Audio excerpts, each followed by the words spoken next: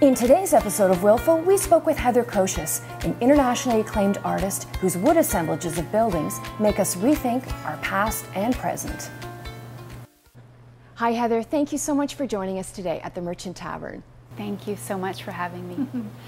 So you started out your career as a printmaker, but I understand that one night you were in your studio and you broke apart a piece of wood and made this discovery. Can you tell us about that moment and what happened? Well, it was definitely late at night in my studio. I'd been working for a few hours. I was preparing for a show. I was painting and drawing like mixed media of images of downtown Kitchener. I knew that I was interested in textures and colors, and I was just going with what resonated with me. And I did have a piece of weathered wood that was in my studio, and I wasn't intending to use it for anything except for using it as a backdrop of an easel, like a support board, like put my paper on top and just, you know, draw on the paper. It was like 9 o'clock at night, and this piece of weathered wood, it was about 2 by 3, and it was literally lying side by side by a 4 by 6 photograph of an old alleyway, and I noticed it was a very geometric composition. I noticed the texture of the brick in the photograph was very similar to this piece of weathered wood in my studio, and that's when I realized that I could get what I envisioned better if I used wood instead of paint or ink.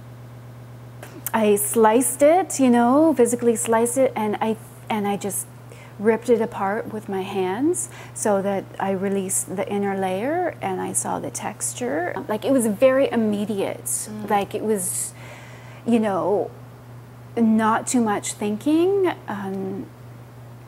just idea, do it. I don't remember what happened after that, but I remember the feeling. I remember the feeling because it was exciting. It was, I really liked the physicality of using my hands. It was just really exciting.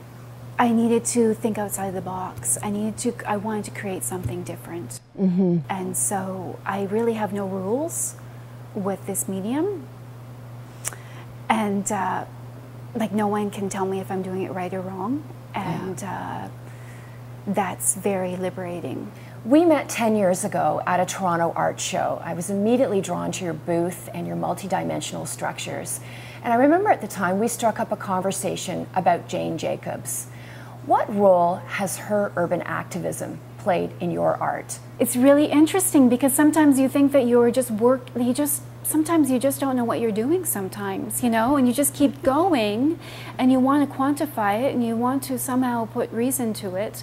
But sometimes you don't have the words until you just have to grow older and wiser to do it, you know? Like, to really have something that means something, you just have to keep on doing it to evolve. Right. And one of her quotes, Jane Jacobs, you know, I had it on my website for a while in my earlier days, and something to the effect of, you know, one day these people will look back on the ruins of the life we made, the essence of the life we made. And for me, that, like, because my first body of work was about these buildings and how they're not recognized because they're not celebrated buildings, but they are the essence of our community and they resonate with us. And then they get torn down because of the development, economic evolvement, that sort of thing. And we lose that feeling, our connection. So anyways, her work and her words helped to validate what I was trying to do. Right. Can you describe your process of art making for us, and how does a piece become?